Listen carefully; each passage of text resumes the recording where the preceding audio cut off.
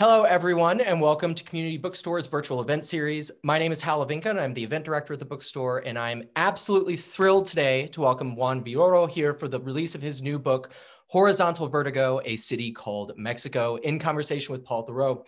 While the pandemic has taken a toll across all of our lives, virtual programs like the one you're about to see have become bright spots in our days, and I want to give a huge thanks to Juan and Paul for joining us this evening.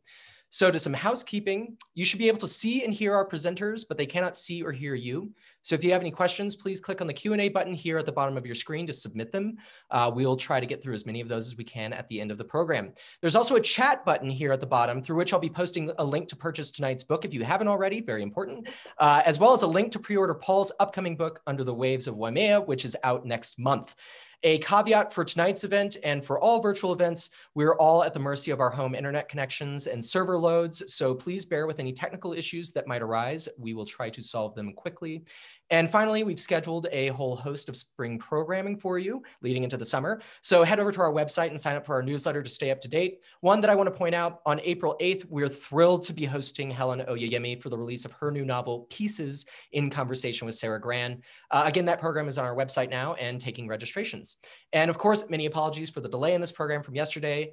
We are just absolutely thrilled, though, to have Juan here tonight to celebrate this brilliant book with all of you. So now a little about tonight's guest, and we will get started. Born in Mexico City in 1956, Juan is one of Mexico's preeminent novelists, author of a half-dozen prize-winning novels. He is also a journalist, and in 2004, he received the Heralda Prize for his novel El Testigo. He is a huge soccer fan. And Paul is the author of over 50 books. His novels include The Lower River and The Mosquito Coast, which will be released as an Apple TV series in late April. His renowned travel books include Deep South and On the Plain of Snakes. He divides his time between Cape Cod and Hawaii, which is the setting for his latest novel, which we mentioned earlier, which will be published on April 13th next month. So, Juan and Paul, the stage is yours. Okay. Ante todo, una obra maestra. Me encantó. Felicidades, Juan. Es tu mejor trabajo. Mejor que Paz, mejor que Fuentes. Estoy orgulloso de ser tu amigo. And to the people watching, let me tell you, this is a fantastic book. This is the best book I've ever read about a city. And there are many books. There's Orhan Pamuk's book about Istanbul. There's V.S. Pritchard's essay on London with photographs. Pritchard also wrote books about Dublin and New York, but Pritchard's London is really good. E.B. White wrote a book called Here is New York, long essay. Joyce wrote about Dublin as a novel. Andre Bailey, you may not be familiar with Andre Bailey. He wrote a book called Petersburg, which is very Joycean. But this is something else. This is a book which is autobiography, it's history, it's multi-layered. And as Juan says in the title, it's horizontal. The city is horizontal, but it's not just horizontal. He uses this word palimpsest, the layers, palimpsest of memories. That beneath New York is what? An island. Nothing was built. Native American huts, perhaps, but nothing there. And Mexico City has layer upon layer upon layer of history. And so this is a book about the layers of Mexico City, including the historical or autobiographical layer of Juan Villoro. And there was a lake there, and the lake has been obliterated. There was a volcano there. So it's multi-layered. And the impressive thing is not just that Mexico City has Carlos Slim, who's a multi-billionaire, and Juan writes about him, but he's also writing about street children. There's a whole section on street children. Juan, I want to start by saying, first, congratulations, as I said. This is I think, I've read all your books, and I think this is your best. And this is the best book about Mexico, and you have this heavy competition with Octavio Paz and Fuentes, one in fiction, one in essay. The book is about more than Mexico City. It's also about the Mexican character, if there is such a person, the various types. I want to ask you first how you came to write it, because this is not a random book. This is a very intricately structured book. You do say at one point, it was hard for me to finish this book at the end. It's hard. I can imagine that it would, because you'd keep thinking of more characters, more places, and more factors. But tell me how you got the idea and went about it. Where did it come from? Well, thank you so much, Paul, for what you're saying. It's a real treat to be here with you, being you a master of the trade. Thank you so much for your words. And well, you know, I didn't know that I was writing a book on the city. Many years ago, some 20 odd years, I wrote a piece on the Mexican subway. That was my first piece on Mexico City. That was at the time of the Zapatista upheaval, 1994. And the Zapatista upheaval was very important for Mexico because for the first time, we thought that the Indian heritage belonged to modernity. We were used, people from my generation, to think about the Indians, the original people from Mexico, as some people that belonged to the past. So they were the people who built the great pyramids, and our museums were full of wonderful treasures of the different Indian communities. But we never thought of this culture as being part of modernity. And they were alive, and they had as different social and cultural projects and so on. So the Zapatista upheaval said, for the last time, let us belong to the same country. We want a country of plurality. We want to be part of this. And so I started to think about the different cultural signs that were surrounding me in Mexico City and that had some resemblance to the Indian past. For example, the subway, because all Indian community cosmologies, they start and end underground. So it was only natural to associate our subway with this place where Indian mythologies took place. Then there were a lot of signals in the subway system. For example, there's a station called Pino Suarez in which you can find a pyramid. Or there is another station, the station Insurgentes, where there is a mural made out of hand carvings that resemble the hand carvings of the Aztecs. And the signals in the subway system are pictographic signals. So stations, they don't have a name, they have a picture.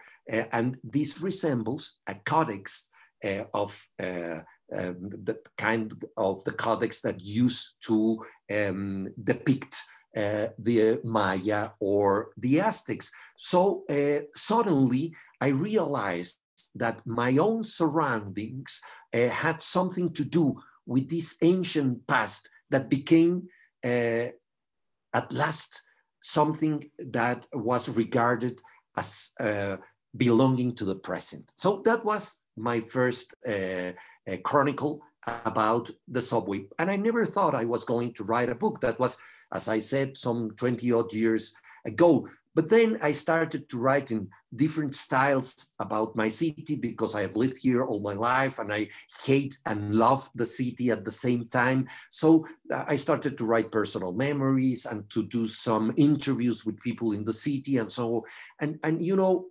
when you live in a city, there are places that you know really well, places in which you have a lot of memories, but there are other places that resemble strange places for you, especially in a gigantic place like Mexico City. So I started to combine two different approaches to the city, a real personal one and another that was more a kind of survey about different aspects of the city. And some 10 years ago, I said, well, I have enough material to write a book, but it was extremely chaotic. It resembled the city itself because the city has growth in this strange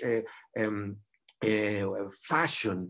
So I once said well, it was a kind of a joke. This material, it doesn't need an editor. It needs a urban planner because it resembles the city itself. So then I started to reshape all the material as a book.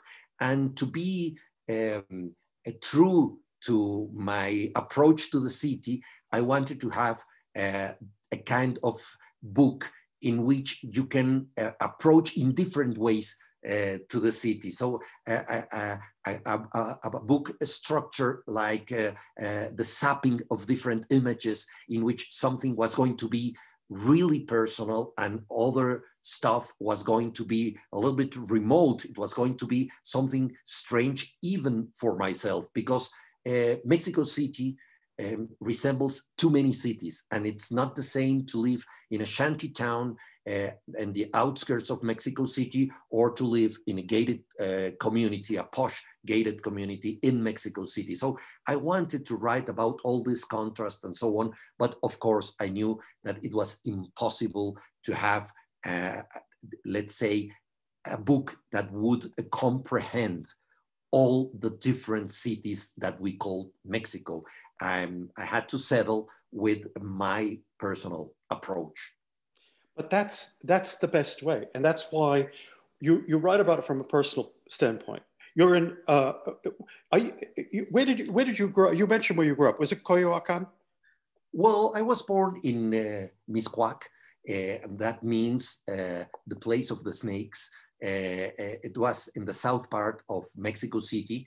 And I have always lived in the south part of the city in some 12 or 13 different addresses, but I have never crossed, let's say, to the upper part of the city, to the northern part. So I know for sure, as a personal witness or as somebody who has experienced a lot of things, the south part of the city, but I wanted to speak of the city as a whole in the way somebody like myself can do. But you know, when you write about the city, you can write at the same time as another writer is depicting the city, and both stories are going to be quite diverse. I want to ask you about, so when you're putting it together, now, you have, the book is divided in a very interesting way, structurally. So when you're reading the book, you're actually traveling through the city, seeing different places and different people. When you started the book, did you have, for example, the characters? There's the sewer cleaner, the zombie, the quack, the tire repairman, the king of Coyoacan, the manager. I like the manager. He complicates life without being responsible for anything. He says, they pretend to pay me and I pretend to work. And then there's El Chilango. Well, El Chilango is sort of the classic Mexican. Did you have these written before you put the book together? Did you have a dossier of all these characters or say the places, or did you work through it chronologically and say, well, I'll put a place here, a person here? I'm just wondering, when you sat down, what was in front of you? Yeah, well, it was a kind of an accident. I started writing in different ways about a city, but then I wondered, how can I organize all this material? And I said, since my first text, my first approach to the city was a story about the subway, I can organize this material as subway lines. So when you go for the first time to London, New York, Paris, and so on, you can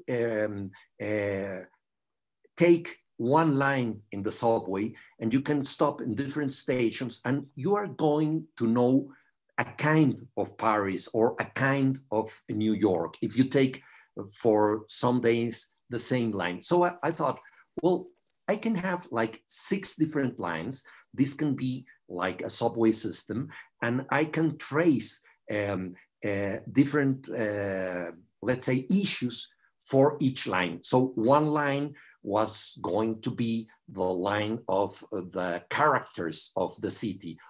Other line was going to be the special places of the city. Another one was going to be the strange or odd situations in the city. Another one, of course, was going to be my story in the city, not to write about myself, but to bear witness of the things I have seen as an inhabitant of the city. So that was the way to structure the city. Take 6 different imaginary subway lines and cover them with issues that had something to do among themselves. So when I had this idea, I said, well, I have like 4 or 5 characters, but I need like 4 or 5 more, and so on. So then I started to add in a more systematical way the remaining aspects of each of these 6 imaginary subway lines to know how this city works. I lived in a city. I lived in London for almost 18 years. I didn't like it. I felt like an alien. I liked the people there. I liked the writers there and so forth. I lived in New York when I was a student. And what I'm coming to first, when I lived in any New York or London, in any city, I didn't feel I lived in a city. I felt I lived in a house. And in London, I lived in a house. I wrote in my house and occasionally went outside. But basically, if someone said, do you live in England? I'd say, no, I live in a house in London. But I had a certain way of dealing with New York and a certain way of dealing with London. I had a personal map in my head and on my feet of London. There were places that I always went and places that I never went. There were parts of London, they mentioned it to the Isle of Dogs. I never went there. Stepney, I think I drove through it once. North London, I didn't know very well. South London, I knew quite well.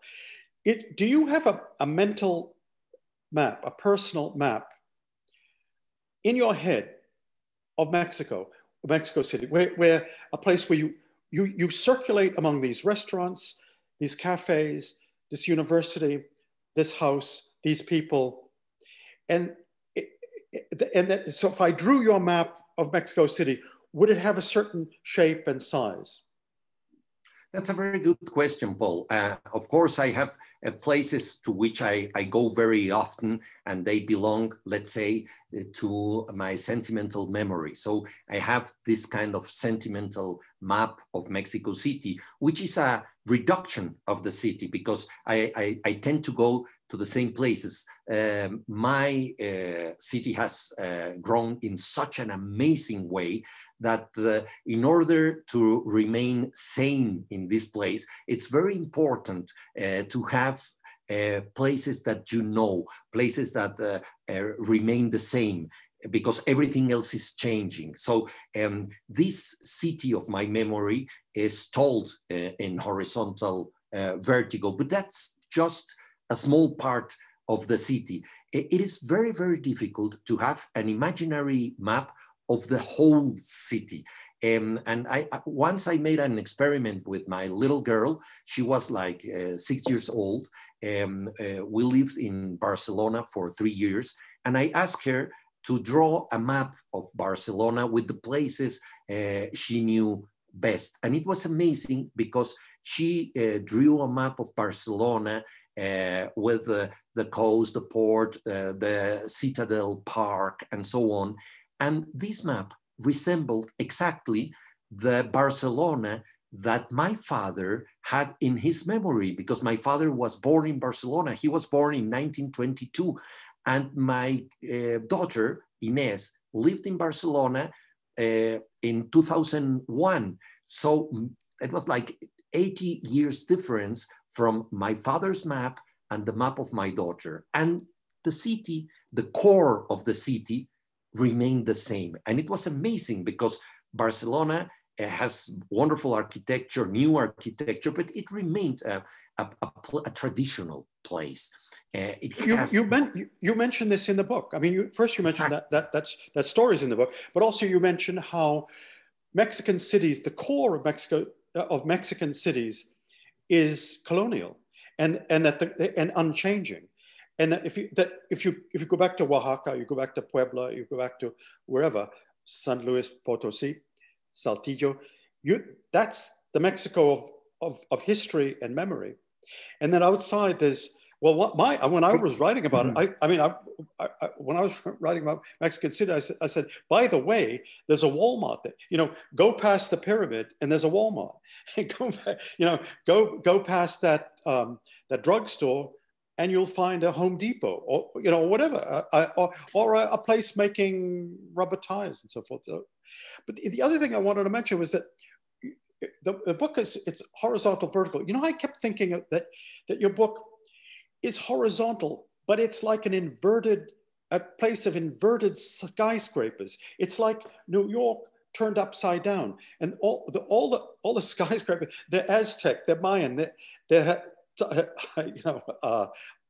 the ancient Mexico is there as though the city was inverted. Do you know what I mean? It's not just a palimpsest. Some of them go deep down. They go from, not just a layer, but penetrating deep.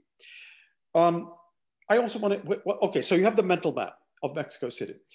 What I wanted to tell you, Paul, is that I had this mental map, but it's very difficult to have a real map of the whole city. When I was talking about my daughter being able to draw a city of Barcelona, then I asked her, can you draw a map of Mexico City? That was impossible for her, because as you say, there is this symbolic core of Mexico City, which is the colonial city. But for my daughter, that's a faraway place. She has no idea of what's going on there. So her city, it's a chaotic melange of streets and whatever you can imagine, stores and so on. So it's very difficult to have a representation of this place. So I tried with my book to have a narrative representation of a city that defies visual representation. Well, that's true, because so much of it is in memory. I mean, one of the things, you went to a German school there. You're fluent in German. Spreche Deutsch. Yes, so, das ist gut. Yes, I learned to write in German. That was my first written language. It's incredible. That's incredible. Yes. You worked in German. Were you in the diplomatic service in Germany? Yes, I was in the diplomatic service for 3 years, and I used to work in East Berlin for 3 years, from 81 to 84.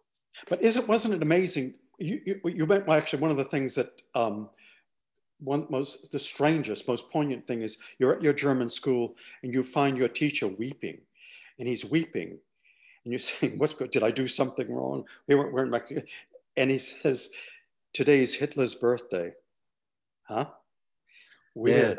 Yes, that was strange, because the German school in Mexico was a stronghold for Nazi propaganda, and it was only natural, because being the democratic government of Germany, the National Socialist government, sent propaganda to Latin America, and the German school was instrumental in distributing this kind of propaganda. And many of my teachers, they used to fight in the Second World War, and they lost the war, and then they were teaching Mexican children, and some of them were quite nostalgic of the Third Reich. So it's quite strange to have this kind of education.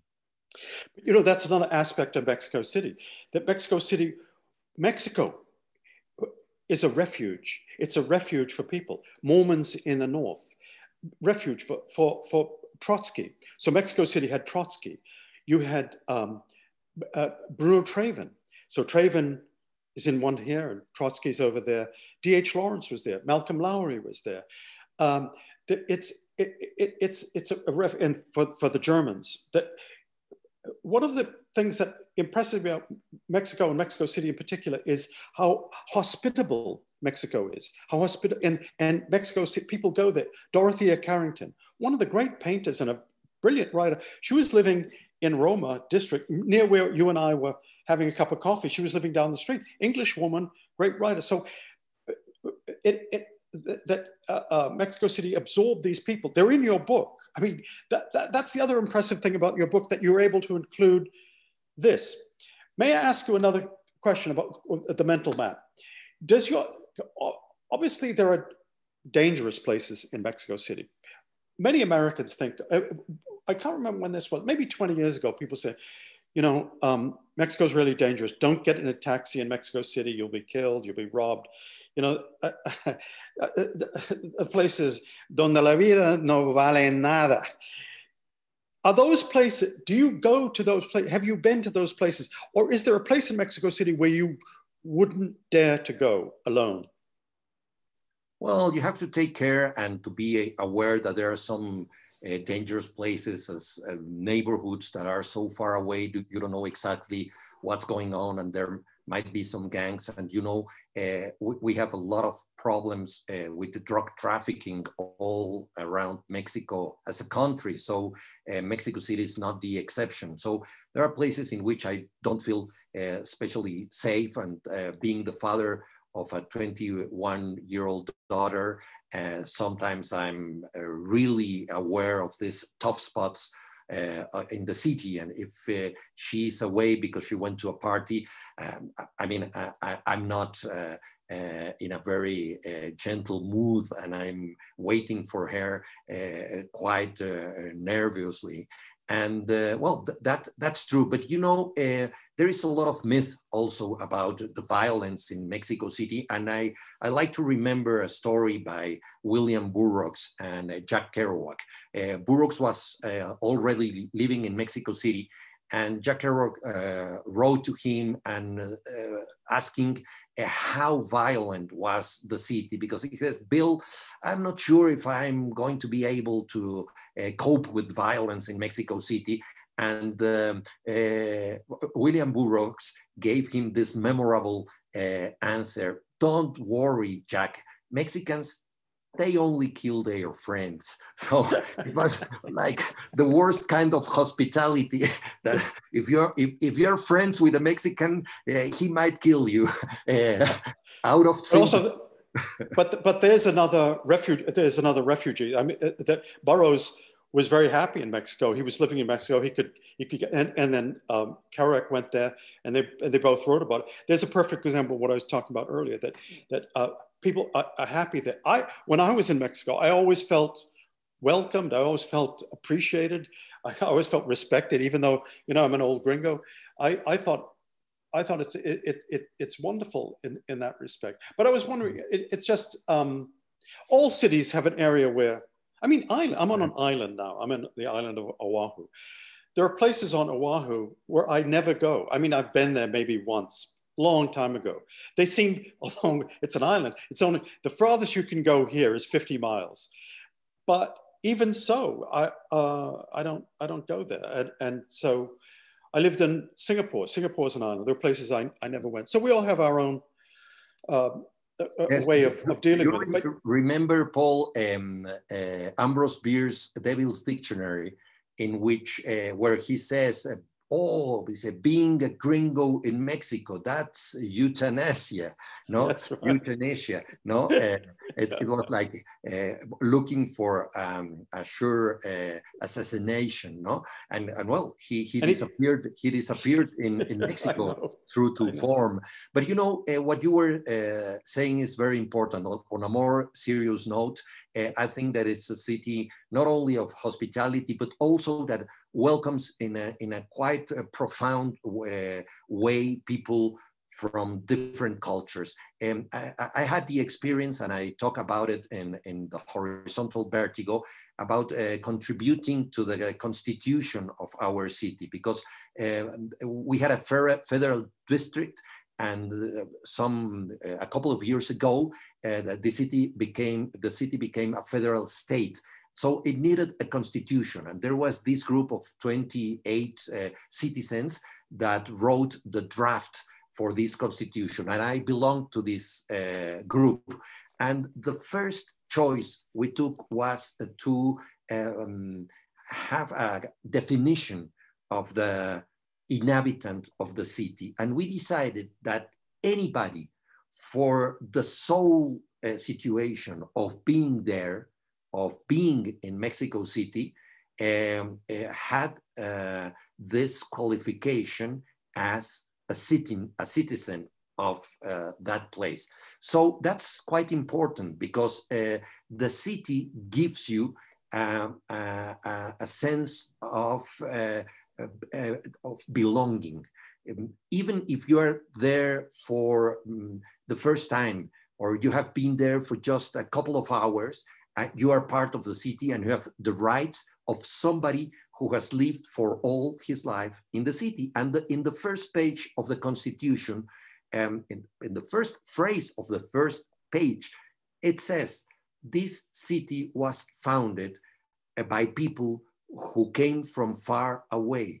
This is a city of welcoming to the people who want to be here. So it's a quite interesting definition, because you take into account that the people, they belong to this place because they want to be here. That's the main reason to be part of the city. And I think that Mexican culture has to do with this welcoming of different tendencies and different languages and cultures and so on. Yeah, I mean, that's definitely true. I remember when I was teaching there, there were people from all over, people from Germany. There was a girl whose family was Jewish. There were English people. There was you. I mean, your father is from Spain, and as you say in the book, from Spain. Then he went to Belgium. Then he came here, and then you have ancestors who've been there forever. So, like your grandmother, who was a writer. Your family history is fascinating, and so all those threads draw together. That's an American idea too, or I mean, it's one that we aspire to. That if no matter where you come from, you're one of us, and you have a right to be here. It's also why I felt appreciated, I guess, in London, but I can't become an English person. I can't become a Scottish person. I can only be an alien. I even carried an alien identity card, so I was an alien, tolerated and liked, I guess, but I never felt English. Whereas people go to Mexico, they feel I'm part of the process. That's why your book, by the way, is very humane, because you write about everybody. You write about the street sweeper, the sewer cleaner, the children, the millionaires, and it's a very forgiving book. There's no rancor in your book, although and you'd expect it in a book about Mexico. You think about violence or dislike. You talk about how difficult it is. I mean, you talk about in one place how de Gaulle said, "I can't govern. It's hard, or it's impossible to govern a nation with 247 types of cheese." And then you say, "Well, we have chiles." But no one knows how many chiles there are. I mean, how can you govern a place where you say, statistics are a form of conjecture. We don't know how many chiles. I like statistics as a form of conjecture. And by the way, your book is full of great one-liners like, what fails as ideology triumphs as nostalgia. I love that. But so the humanity in your book, the humane aspect, you're writing about real people, about the people who work in the city, people who live in the city, as well as the places where they live. So, I mean, that's the unusual thing. And the range of people that you write about is incredible. So, I mean, I know that you write a column for the paper, you write novels, you write plays, you're writing a screenplay at the moment. I don't know where you found the time to do this, or where you found even to make the effort of going out and meeting talking to the sewer cleaner, talking to the street sweeper, talking to the zombie, or the tire impairment. Everywhere you go, people are repairing tires. I used to see the sign, vulcanizado is volcan, and you talk to the guy. I kept thinking maybe I should get my tires fixed, but you actually meet these people. That's the greatness of the book. It's the heart and the humanity of the book. Well, I like very much what you're saying. One of the main questions of living in the city is who owns the city? Who's the real people, or who are the real people responsible for the city? And in Mexico, we have had 2 major earthquakes in the last years, one in 1985 and the other one in 2017. And both earthquakes gave us a very, very important lesson. And that is that I think that you belong to a place in a real and profound sense when you feel responsible for the garbage, when you want to be responsible for the fallouts, the detritus of the city. And that's what happened after the earthquake. We were there to recover all the things that were destroyed in the city.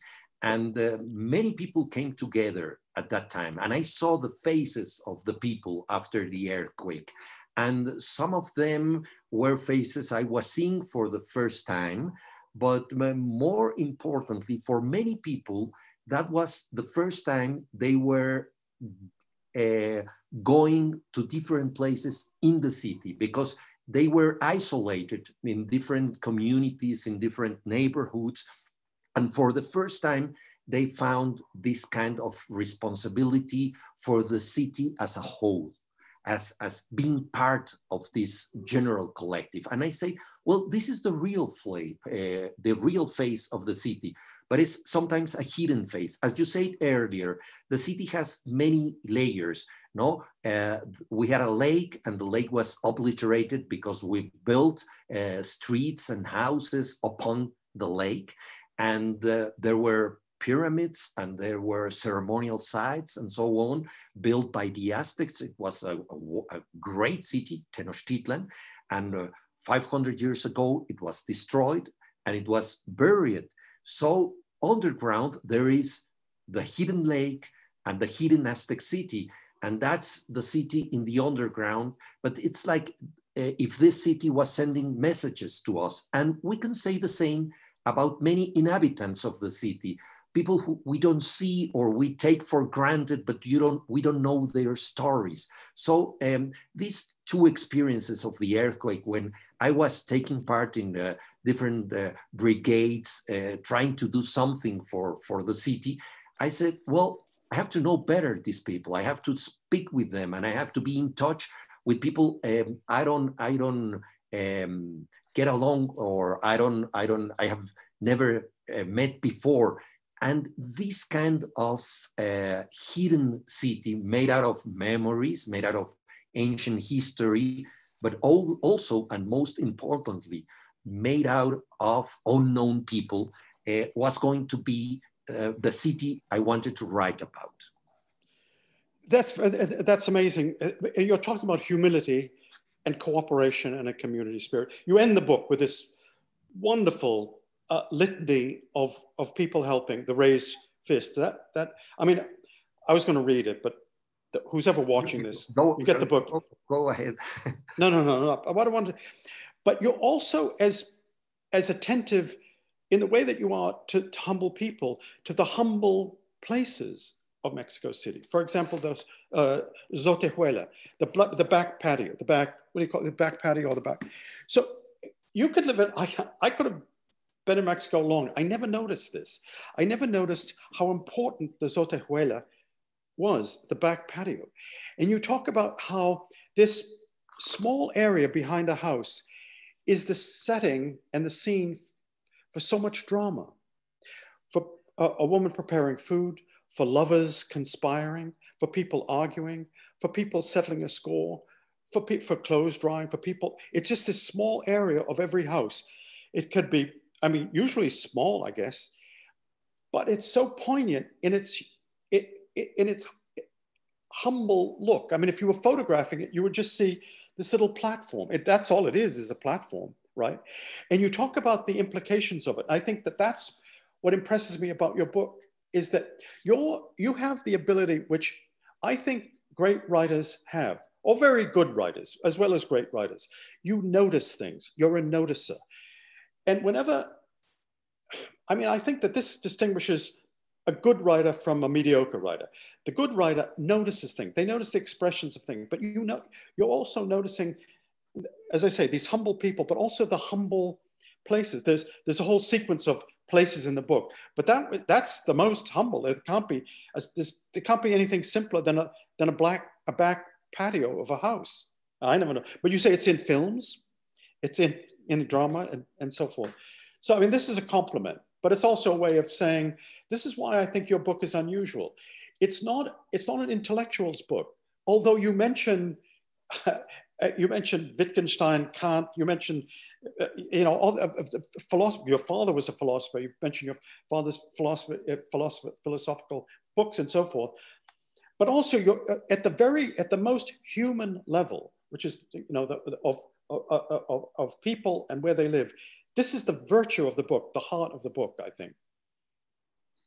Thank you. Well, talking about the Sotehuela, this kind of back patio, I think this is one of the most mysterious places in the city because it belonged to a kind of hidden culture, and it has to do with the place that women have had in Mexico City. We have a strong male chauvinistic culture, and in this place, this hidden place, this kind of backyard, women came together. It was the place for their secrets, or to sing songs, or to share some cigarettes and so on. So when I was a child, I was always surprised that suddenly women disappeared from houses or disappeared. Well, they were in this kind of back patio, in this Sotehuela, and they were having a life of their own. Virginia Woolf spoke about having a room of their own. That was forbidden for many women in Mexico, but there was this kind of strange patio in which they could have this kind of special life. So I wanted to depict that kind of scenes because they belong to the city, although most of the people, they don't take this into account.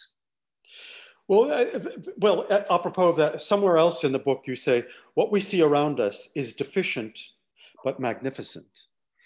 And that's, I mean, that's in a way the story of Mexico. But you also talk about the city built on top of ruins to produce more ruins. There's a special grandeur of Mexico City, that it's like a defeated city, but in a magnificent way, you know. And we sometimes we are really proud of this kind of ruins that we have. We are more proud of our scars and our ruins than we are of our new buildings. You know, I've written 11 travel books, and the 11th was On the Plain of Snakes, my book about Mexico. I have never felt more welcomed. I've never felt more appreciated. I've never felt that I discovered more. I've rarely felt in traveling that I wanted to live in the place that I was traveling in. I thought, I'm traveling, I'm making notes, I'll go home and write a book.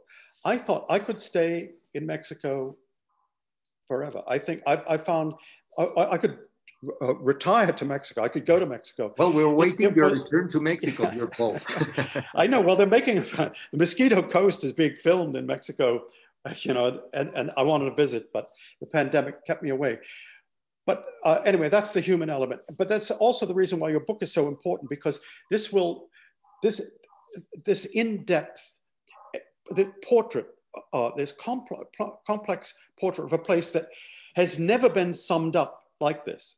It's not the labyrinth of solitude. It's not where the air is plain. You know, to quote Paz, to quote Fuentes. You quote them. You're very generous with them. But I mean, but I think it's way beyond that. It's way beyond that. And this is a book which Americans can read and understand and say, well, we don't know this place. We went there, but we didn't realize how rich it was. Well, I know for a fact that there are 100 museums in Mexico City, and you talk about them. I mean, you talk about the architecture and so forth.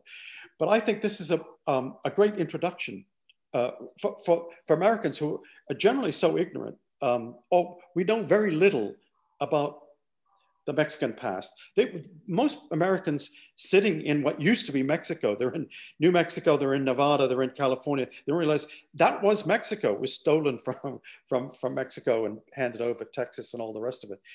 But an American can understand it. But I think that Mexico stands out for me when I was traveling there as a place that I always wanted to go back to, and see you and see our friends and all of that, but as a place where I could be like B. Trave, and I could be like, I don't know, D.H. Lawrence. I could be a refugee there too. I could take refuge. There's so much more to say. I'm not going to. The end of the book is you say somewhere. It was hard for me to finish this book. Why was it hard for you to finish the book? Well, Mexico City is enormous, it's gigantic, so it's very, very difficult to write about all the important aspects of the city. And well, I think the main danger of this kind of project is to try to be a kind of encyclopedia of the city. Right. That's impossible. So yes. I had to refrain from this thirst of totality. So right. I said, well, this is an approach to Mexico City. It's as comprehensive as I can do it, but I wanted also to be a book you can read in a quite pleasurable way. I didn't want a book that was going to be a hard-working reading book, no? So that's why I had to refrain from writing about many other aspects of the city. And of course, when I meet people who have read the book, they tell me, well, there was a chapter that you avoided about this or about that. Of course, there are many, many things that are lacking from this. Of course, yeah. But I must say, I enjoyed it. I sat down with it. There's no effort at all. And I was looking for, I love the insights about you. And I think it's a marvelous book. It's we only have about 10 minutes more. Hal is standing by. Maybe we should take some questions. Perfect. Hal, what do you think? I'm on, and we do have some great questions. So let's go ahead and dive into those. First question, did you read any of the other famous books about cities like the ones that Paul listed to inform your approach that you took to writing Horizontal Vertigo? Well, I've read Orhan Pamuk's book on Istanbul, which I like very much, and also V.S. Pritchett's book on London, or the novel that Paul quoted, St. Petersburg by Andrei Bieli. I like it a lot. And well, Manhattan Transfer, the famous John Dos Passos novel, and many other ones. I'm a usual reader of books about cities. Excuse me. How was writing about place different for you than writing about fiction, or were they very different at all? Well, it's a very interesting question, because when you write about an imaginary character, or sometimes about an imaginary place, you're free to improvise and to reshape the place of your imagination. Sometimes when I write a novel set in Mexico City, I change some things of the city that are convenient to my story. Or for example, there is one short story I wrote about a young guy who aspires to be a soccer player, and he runs across the city. And this is an impossible run in the actual city, because it's too long.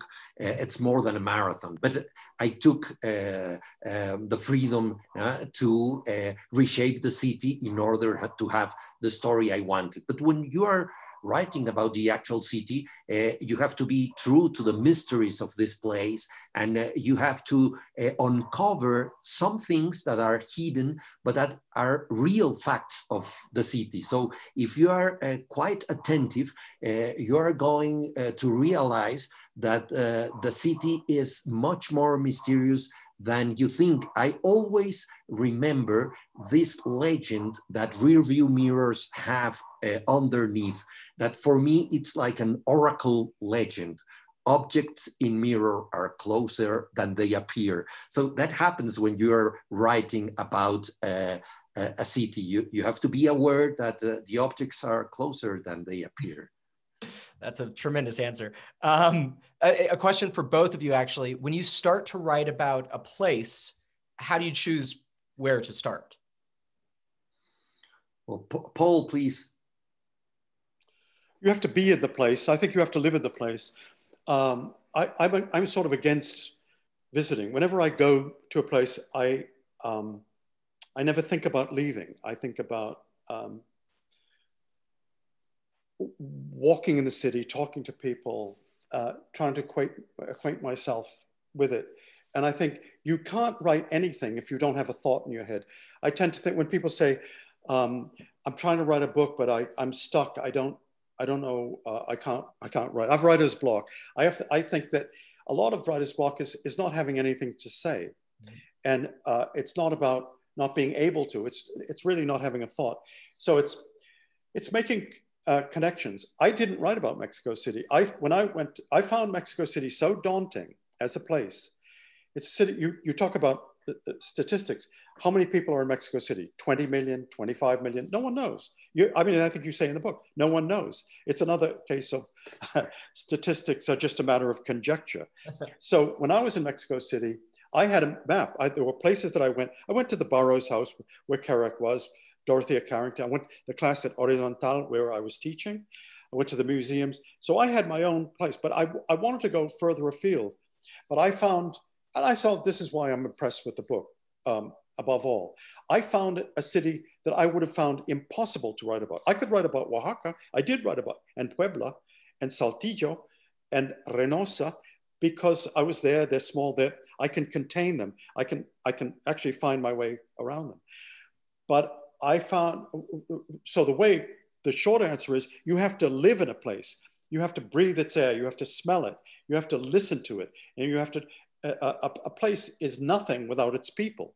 So you need, the human element is very strong. That's how I would go about it. I would go about it in a similar way to Juan. This book would have been impossible for Juan to write if he wasn't a novelist. It's written by a novelist. And when you're reading it, you know that a novelist is writing it because he knows how to write about landscape, he knows to write about people, and he knows how to tell a story. I just want to say, one of the things that I'm going to think about forever in your book is when you're interrogated by a bureaucrat and the bureaucrat says to you, when someone says to me, yes, 3 times, I know I don't trust him. I know he's lying. I know he's not listening. When someone says yes 3 times, I know he's not listening. Great. So to write about a city, you write about the people, the beating heart of the city. I don't know, Juan, how would you go about it? Yes, well, Paul has written 11 travel books and he's much more versatile than I am. So to write a travel book or to write about a place, I need a very strong sentimental connection. I wrote a travel book on Yucatan. My mother was born in Yucatan, as well as my grandmother. So it was not that easy for me to write about this place. But then I realized that I was really writing about my grandmother and my mother. And that sentimental connection made it possible for me to have a special link to Yucatan. And the same happened with Horizontal Vertigo, because I love my city so much and I hate my city so much that I think, well, this is a great writing material. I'd like to say one thing more. The most difficult subject is where you live. The most difficult subject is your city, your town, your family, your house, where you live. To write about something else, you're projecting onto it and you're simplifying it. But that's the other thing that impresses me. You're from Mexico City. You're a Chilango. So you know the place, but how you need a method to write about it. It's really, really hard. Yes, any writer will tell you that. It's practically impossible to write about where you come from. That's true. There was a great writer and journalist in Mexico called Vicente Leñero, and he had a workshop. And the first assignment in his workshop was to write about the street where you live.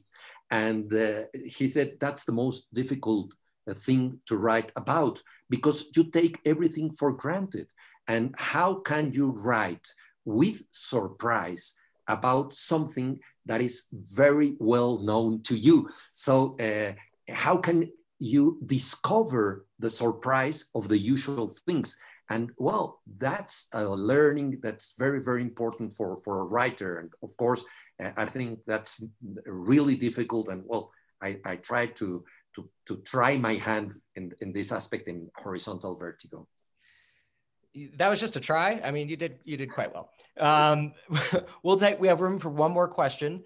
And this is from a fellow who says, I have lived in Mexico City for the last 2 years and I am fascinated by it. I loved your book. It captures the city perfectly. To me, Mexico City feels a bit like New York City or London or Paris did before gentrification, full of art, culture, life in all shape and form. Do you think, like New York or London or Paris, that this might change? Oh, well, an interesting question. Some 2 or 3 days ago, I was talking about this subject with many friends because, of course, gentrification is going on all around the world. And well, I hope Mexico remains a humane place and it's not going to be a place for extremely rich people.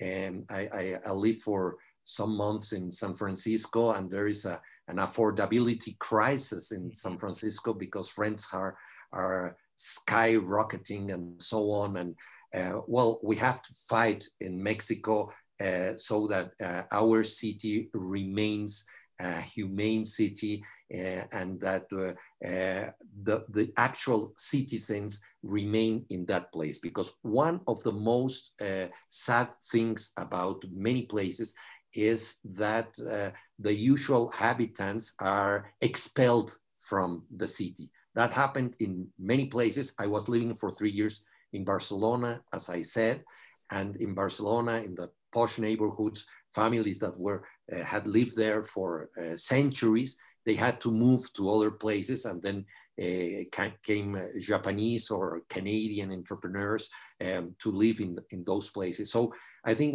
we have to be an actual community to defend the city. So that's one of the tasks of the city, to understand that not only after the earthquakes, we belong to the same community. We have to defend the place on a daily basis. That's as good a spot to end things as anything. As soon as I get my second vaccination, Paul and I are going to come visit, and you'll take us around, and we'll have a great time. So Juan, Paul, thank you so much for your time. This has been absolutely lovely. And Juan, we can't wait to get this book further out into the world than it already is. It is brilliant, as Paul has said. And for everyone who's watching, in the chat, I have links to purchase the book, as well as a pre-order link to Paul's upcoming book. So please, most importantly, click and buy these brilliant books. And otherwise, everyone, thank you for joining us tonight. And we will see all of you soon. Stay safe, stay well. Okay. Good night.